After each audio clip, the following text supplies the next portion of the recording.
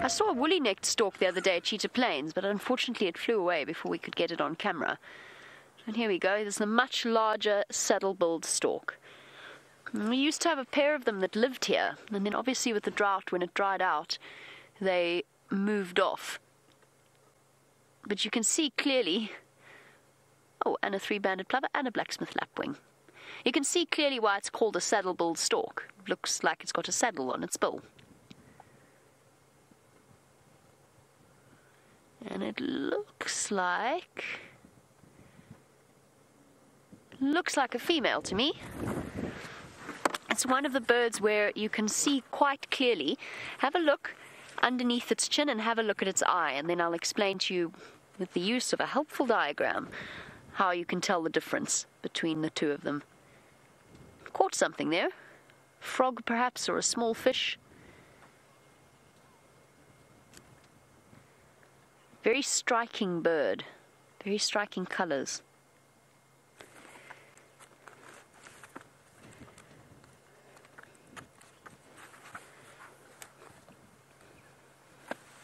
So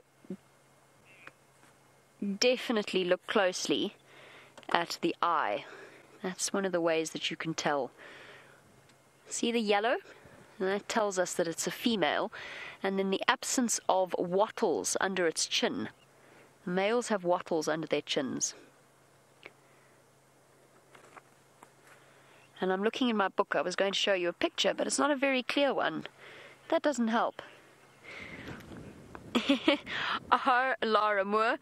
Absolutely. They do look as though they're dressed for work, don't they? And very smartly dressed. Then they're Sunday best, except today's Monday. So they're Monday best.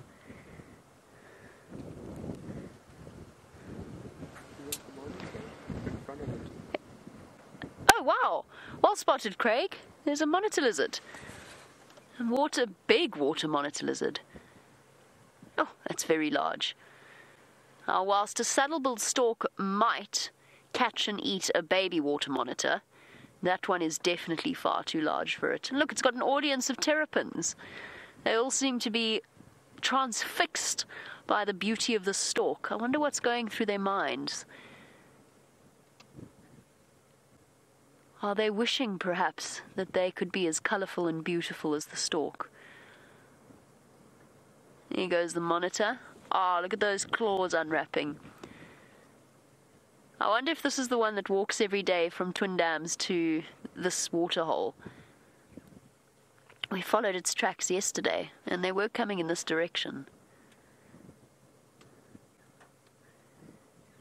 An interesting combination of species.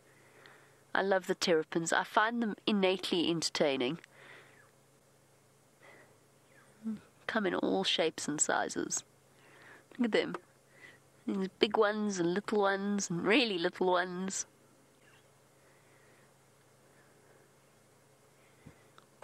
All sunbathing.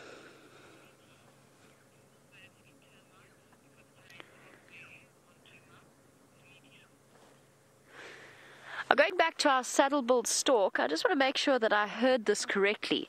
Riti, I think you were asking if all birds eat termites because grains are rare on Djuma. Did I hear that correctly, Chantal?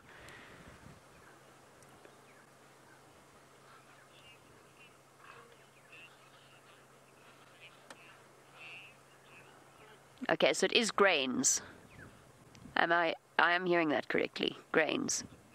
Thank you very much. Okay, cool. Riti, no, not all birds will eat termites, especially the smaller seed eaters. They might pick at the odd termite if they happen to see it around. Termites are such a useful source of protein, and they're so common that they are pretty much fed on by everything. But the smaller seed eaters, no, they'll spend most of their time feeding off the grass seeds, and they're not that rare. There's so much in the way of starch, at least at this time of year and earlier towards the rainy season. The grasses produce huge amounts of seeds, as we know, after every bushwalk when we clear out our socks and our shoes. So grains are not that rare. I assume that is what you're referring to. And the seed eaters and the doves will feed mainly on that. I've never seen a stork feeding off termites, but I wouldn't be surprised if they do. Especially when we have the explosion of alates, the reproductive members of the termite mounds. They come out in huge numbers. Oh look, it's doing yoga.